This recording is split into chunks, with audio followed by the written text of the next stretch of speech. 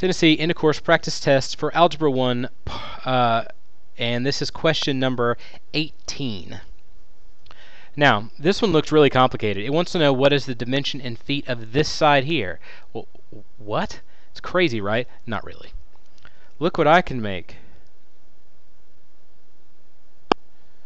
Oh goody, it is a triangle, and I know something about triangles. There's something to do with the triangle in here, and I can find a side with it. So I'm going to look on my formulas page. Well, here's a triangle, and that's the area formula. That doesn't help me. There's another triangle. That talks about sides. It's the Pythagorean theorem. So I know at some point I'm going to have to do a squared plus b squared equals c squared. This is a right angle. So in order to find out the sides, I would have to touch the right angle to figure out what to write in the a squared, b squared slots. However, I've got to figure out what they would be first. How do I find this distance? It's actually very simple. From here to here is 13. From here to here is 21. So this difference, whatever's left over, is the same as this. So I just do 21 minus 13, I get 8. So I'm going to put 8 right there. I'm making a triangle. It's got an 8. Now from here to here is 5, and to go all the way to the top is 9. So I do 9 minus 5, which is just 4. So there's my triangle right there. This is actually a very easy question now.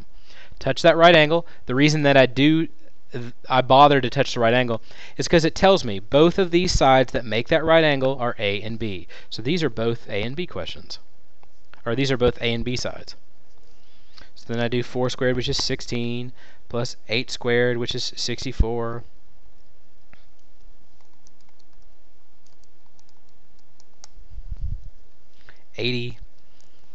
And I have to remember that the square, if you remember the Pythagorean theorem, we in class made squares to prove that the size of this square plus this square would fit exactly into this square.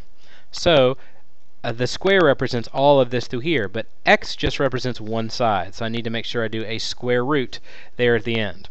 Now there's a couple ways to go about that square root thing. Either I can type in square root of 80 and then get 8.94 and then try the answer choices.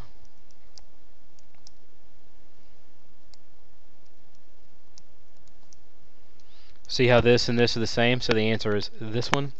Also, I could just think about finding simplest radical form. What squares are inside of 80?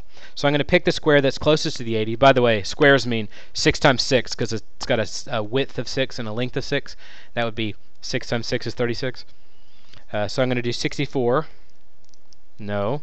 Then I'll do, the next one down would be 7 times 7, which is 49. No.